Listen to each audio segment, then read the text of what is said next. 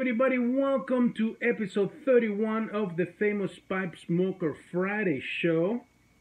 I'm sorry for my 2-week absence. Check out my video explaining what happened.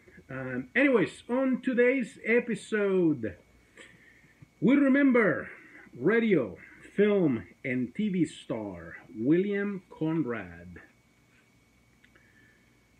Authoritative, resonant, and powerful. Sensitive, thoughtful, and compassionate. Few actors of the radio era combine all these qualities so thoroughly as the man who in many ways encapsulates all that was most creative and most memorable about post-war radio drama. William Conrad seemed to be everywhere on the air in the 15 years following the end of the Second World War. Even later, when radio was reduced to a shadow of its former self, William Conrad remained a booming voice in commercials and special features right up until the end of his own life. Even the most casual of all-time radio enthusiasts knows his most famous role, the definitive Western hero Matt Dillon. But William Conrad had a career far more varied, far more interesting, and far longer lived than even that legendary portrayal. William Conrad was born to show business, but not originally as a performer. His parents owned and operated a movie house in Lexington, Kentucky, just across the river from Cincinnati. Conrad's childhood was spent under the arc lamp glow of its projectors. An avid movie buff, young Bill got his chance to see his film favorites up close when the family relocated to Los Angeles. And he spent his teens fixated on the idea of a career as a screen actor. But, like many budding actors in the late 1930s, he found an easier entree into acting at the microphone. Radio station KMPC was an aggressive up-and-comer in the world of independent Los Angeles radio. As the 30s became the 40s, owned by Gordon Richards of Detroit, KMPC billed itself as the station of the stars. That promotional gimmick was made real when Richards sold a minority interest in the station to a coalition of celebrities, including Harold Lloyd, Charles Correll, Freeman Gosden, Paul Whiteman, and Bing Crosby.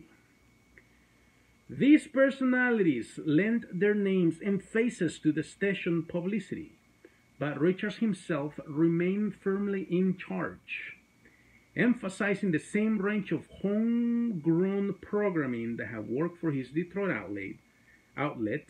His most notable feature at both WJR and KMPC was a Baroque horror anthology called The Hermit's Cave, which offered the KMPC acting company plenty of opportunity for experimentation with microphone technique. Young Bill Conrad, with his impressive growling bass, fit right into this group of actors, and before long he was producing the feature as well as acting in it. He seemed poised for a bright future on the air, but that future would have to wait until after the Second World War.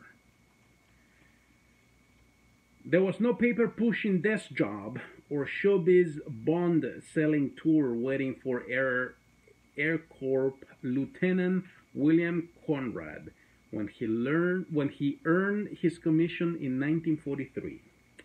He found himself escorted straight into the cockpit of a fighter plane until his superiors realized that he suffered from night blindness.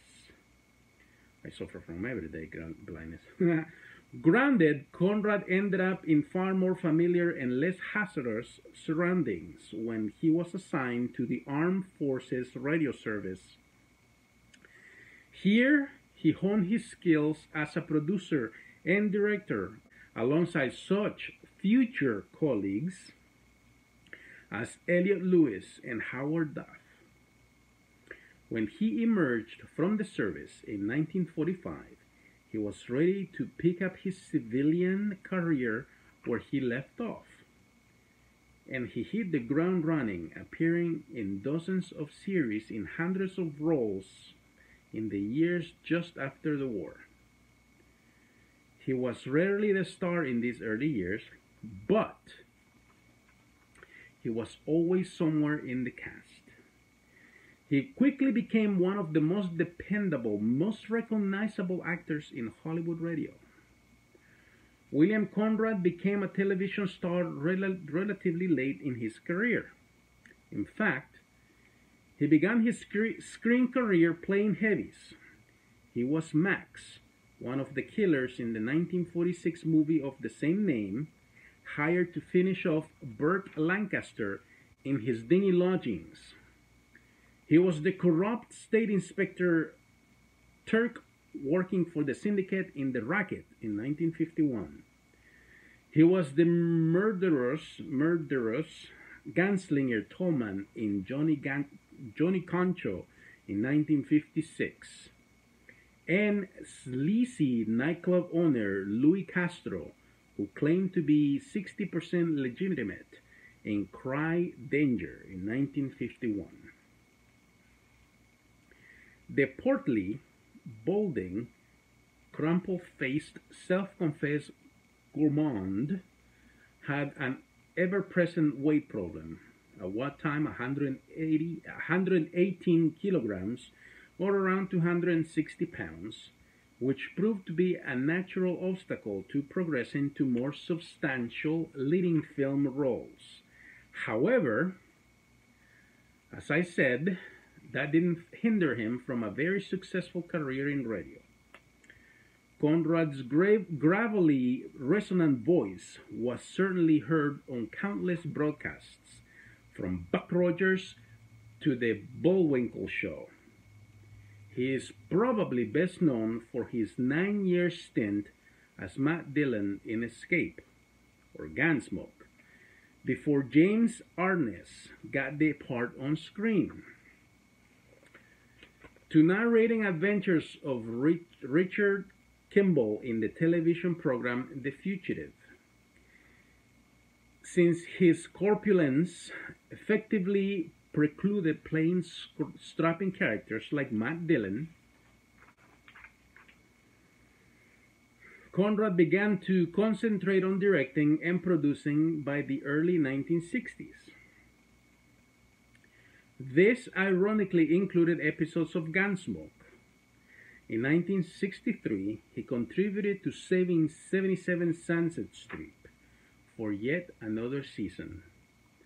Later in the decade, he produced and directed several films for Warner Brothers, including the thriller Brainstorm in 1965 with Jeffrey Hunter and Anne Francis. In 1971, he returned to acting and became the unlikely star of the Queen Martin production, Cannon, for which he is chiefly remembered. Conrad imbued the tough-talking, pipe-smoking, nonsense character of Frank Cannon with enough humanity and wit to make the series compelling. But despite the show's popularity, he made his views clear in a 1976 Times interview that he found himself poorly served by the scripts. A planned sequel, The Return of Frank Cannon, failed to get beyond the movie-length pilot.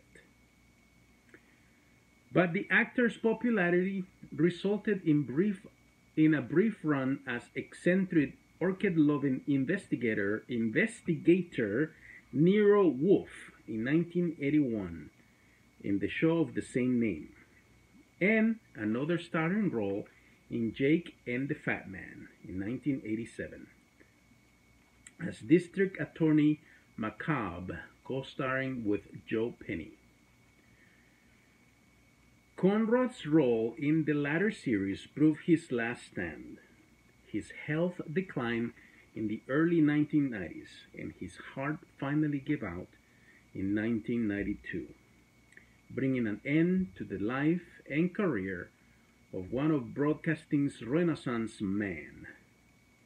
No matter what he did on radio or on television, behind the microphone or behind the scenes, William Conrad was a defining personality of post-war entertainment.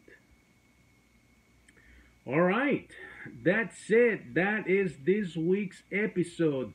My thanks to IMDb and RadioClassics.com for the merged bio. Thank you so much for watching.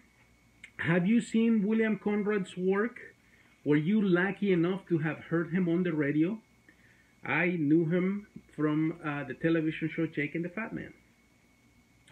Well, let me know in the comments. Let's have a conversation about this. And as always, if you like this episode, please hit that like button.